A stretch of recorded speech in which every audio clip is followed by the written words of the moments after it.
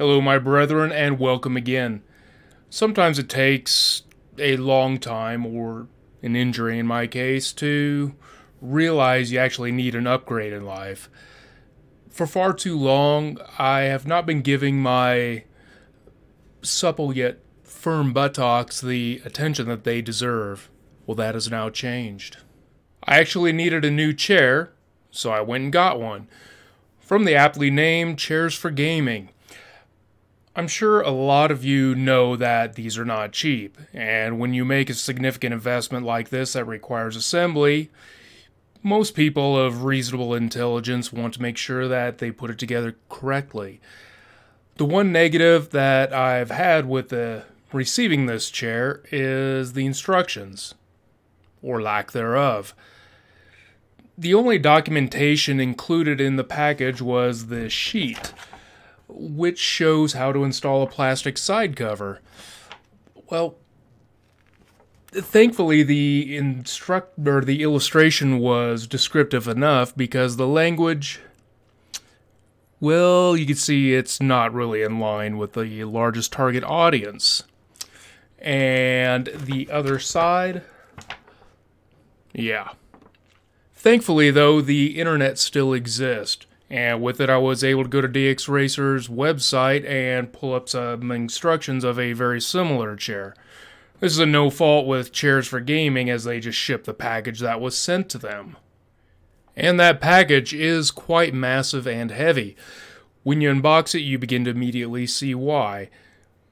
The base that the chair sits on is of a very clever design made from aluminum, and of which at some time I will surely jam my toe on in the dark.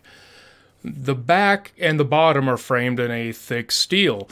The casters it rolls on are quite beefy, as well as the hydraulic pump, which actuates it. And just look at the size of this thing. So, remember, I'm 6 foot tall, and it actually comes up higher than me. Quite nice. If and when a tornado does rip through your home, this chair may be one of the very few things left standing. The innards of the chair are filled with a high-density cold foam, and it's not made for lounging like a lazy boy, but rather for endurance. For gaming.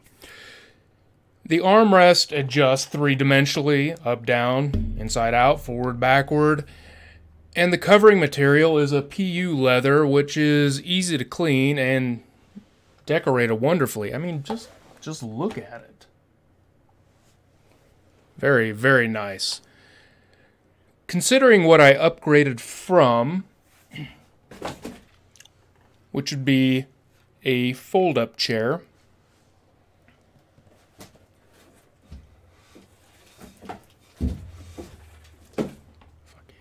this is definitely a step in the right direction. And honestly, it's like getting a throne after using a stone slab. I just may want to start marketing these things. If you wish your butt cheeks to be that of like heavenly pillows that angels themselves would rest their heads on, get a chair from Chairs4Gaming. If you are ugly and uncomfortable while you stream, now you can just be ugly. If you don't park your ass in one of these fine chairs, then you can just go fuck. I like this chair. I actually like it a lot. Chairs4Gaming sent it out incredibly fast, and their customer service was super responsive when I was communicating with them. I will have a link in the description of how to get this, and you can use the code OMT, which naturally stands for Original Magenta Tomato, and you can get an additional 10% off.